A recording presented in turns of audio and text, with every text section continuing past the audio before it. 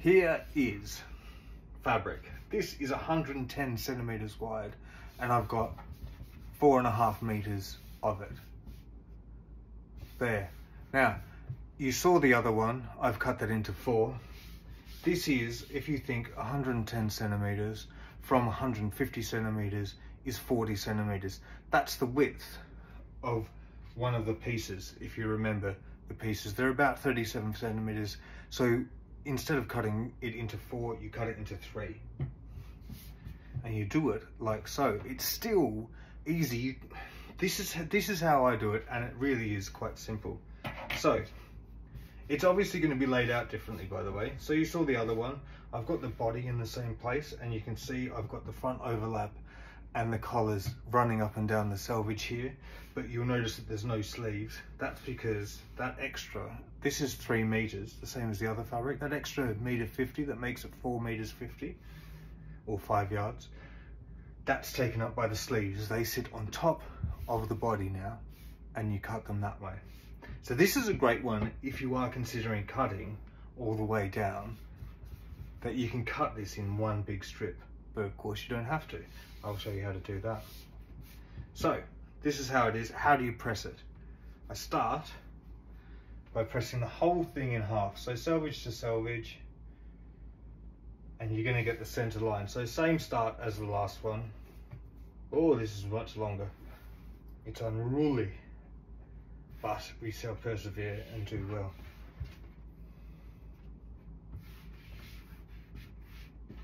Is that lined up? Of course I would do this with unbelievable precision. I'm doing it myself.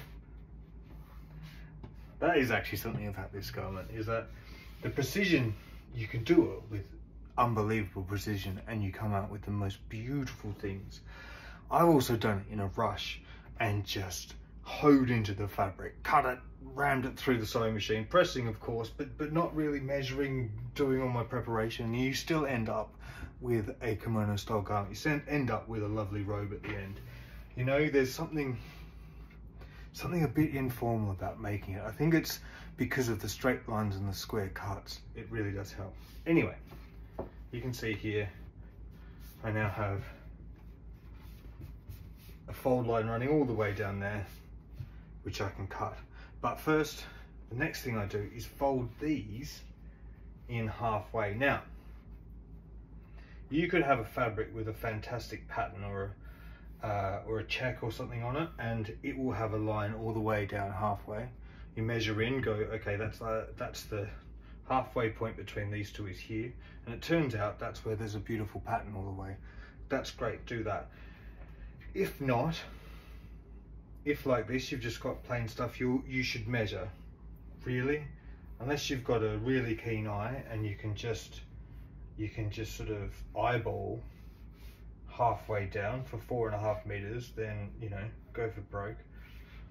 But I would say measure it, chalk it up, put a line in or something, and then just press it, and then you'll know you've got the right thing. Again, if you get it a bit off, it doesn't matter. There's straight seams, everything will work out in the end, and it's an anti-fit garment. It doesn't fit you to the body, so it's a very forgiving thing to make. So here you go. You can see I folded this in. I haven't removed the selvage. That's something I didn't mention. I don't usually remove the selvage unless it's extremely unsightly or bulky. I often just keep it and incorporate it into the garment.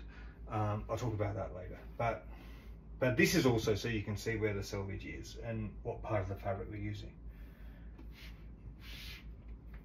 So there you go. Press that down. That's half the width of this piece all the way down, and then if I fold this over like magic, oh, that is lovely actually. Look at that, that's satisfying. I should make a meme out of that. Look at that beautiful selvage in the middle of it, and it all meets up perfectly. Wow, you'd think I'd done this a few times. Okay, so I've done that. Now you can see how it works. So I've cut it into 3 but there's 2, and then this is the 3. So you're still really cutting it into 4, but you're dividing it by 3 essentially. These 2 make up one of them. You can do it so you do actually divide the whole piece of cloth into 3, and you have all these ones running up one side and this running along here. I often do it in the center because, as I was talking about the selvage, it means you don't have a selvage on just one side of the body. So if there is selvage is obviously harder. It's stronger than the rest of the fabric usually, isn't it? I'm trying to see if I have some fabric with selvage on it. This is the actual fabric I cut it from. So you can see here that selvage. It's almost like a basket or a canvas weave. So it's much stronger compared to the rest of the fabric. It won't make that much of a difference if it's on both sides, but you would feel this in the seams if you had this on one side. But then again, that's up to you. I prefer to do it this way, and it's actually easier to work everything out this way than dividing the whole thing into thirds, because then this one you're folding in half, then half again. If you're doing it in thirds, you're measuring all the way down for the whole thing. It's your preference, really. So I'm going to start at the sleeves, and you can cut all the way down. In fact, I'll do that, but just so you know, if you do leave, once you have to work out the direction of your fabric to see if you can, what part of this you can leave. But technically I could cut all the way up to the middle of the body here and leave that closed, so I could cut for 3 meters straight if I want. Yeah, that's up to you. So anyway, first things first, I don't actually cut that center piece off, I cut off the sides. Now, there's a lot of unmarked material here, and if I'm using this kind of fabric, I've bought, say you've bought 4.5 meters. Some places won't let you buy a 1/2 meter. That's, I think that's 5 yards. Some people won't let you buy 4.5 meters, and if so, you can buy 4 meters or you can buy 5 meters, and you'll either have stuff left over or you'll have smaller sleeves. That's the end of that. But you'll notice that there's extra length here, so that's 180 centimeters and that's 160 centimeters, and I use those to make the sash. You'll notice I didn't talk about a sash on the other one. I'll go through that in a minute. Let's cut this. So all the way down, this is the collar. Again, you might want to take the selvage off around the collar, but you're gonna fold under a seam allowance anyway, and on the collar you don't need to worry, you know, it's not going to add too much bulk, depending on your selvage, to the rest of the garment, and it can be quite lovely to sew a collar with a selvage on one side because it's completely straight and does exactly what you want to. So, like the other one, I have my collars, one at 90 centimeters, one at 180. You see there? So that's 180 centimeters, that's 5 foot, that's 6 foot, I'm pretty sure, if my calculations are correct. That's as tall as, taller than me actually. And that can be put together with something else to make a sash if you want. Or it can be kept to make a collar on another kimono if you want to do a contrast. That's really getting crafty, isn't it? It's like British sewing bee level. And there's the other parts, that's 160, that's 180. When I do this, I either, because I do like symmetry in a sash, I either cut the 20 centimeters off that, so it's 160 and 160, 3 meters 20 long, and then I fold it in half. Or I would cut one of these in half and sew the 2 pieces to each end. That's just because I'm pernickety. You can just sew this and have one that's off center, because it's a sash, it's going to wrap around so much because there's about 3 meters of fabric there. But that's what I do with mine. And making a sash is often about just patchworking together all the bits that you can at the end. There you go, there are the okumi, the front overlaps, finished. And it's starting to look recognizable from the last one. So the next part is the sleeves. Best thing to do really is to measure and cut across here. So from the get-go, if you're not cutting all the way down, you haven't mixed the two together and you don't know what's going on.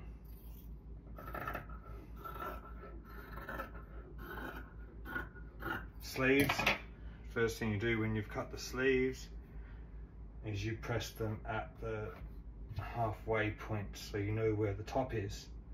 And this little part, the top of the sleeve where you've pressed it, this crease, it's called the Sodeyama in Japan, and it means shoulder mountain. Yama means mountain, and Sode means sleeve, so sleeve mountain. Because it does, looks like a little elongated Fuji, like a Toblerone along the top of the sleeve. The very important part of a kimono is that part. The other part is the top of the shoulder, so where the body is in half, and that's called the katayama, and that means shoulder mounting because this sits on the shoulder again. And the reason I keep going on about pressing this is because that's how you know where to join the two together, because that's the center of both of them, and that is this length here. In Japan is called the yuki. So that's part of your measurements when you're making a kimono, is from the center back neck to your wrist. That's how you know how to divide up the fabric here and work out how wide it is. But another little fascinating part, it's covered in little fascinating names, I think, the kimono. It's such a charming outfit, and it's got a lot of charm about it as well. 2 sleeves, 2 collars, 2 okumi, and then I'm going to do the same as before. And cut up to the center of here. Put in the katayama, the shoulder mountain.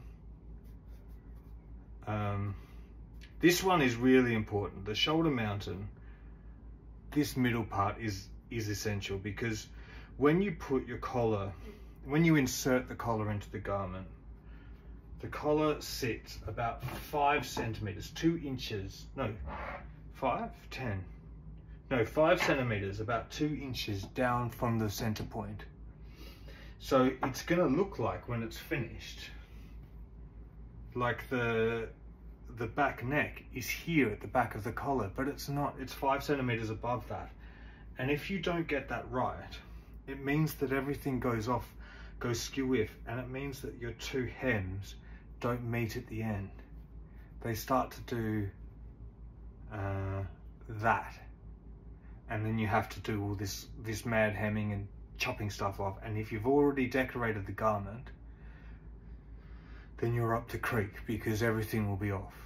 And kimono traditionally are painted, and they're sort of done on a toile, and then they're sewn together lightly, painted, and then put back. But they're finally put back together once it's decorated. So if it's off, it's off. So yeah, mark this, keep that marked, know where that is, because then your hems will line up. Otherwise you'll end up, and I've done this a million times because I haven't marked it properly, and you go to sew the hem all around the bottom at the very end, and it's like that, or worse, it's like that, and you're chopping stuff off, the whole thing's wonky. There you have it. That is the narrow fabric.